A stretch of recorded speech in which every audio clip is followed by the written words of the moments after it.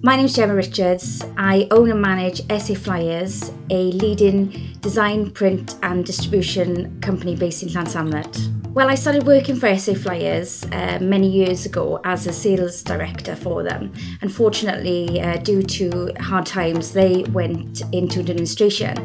I took the opportunity to buy the company out, and I've slowly but surely built the company from delivering just 4 postal areas up to almost over 500 areas along the M4 corridor, including England and Wales. I think I'd have to be completely honest that when starting the business, I didn't really understand what was going to become of it and what was expected of me.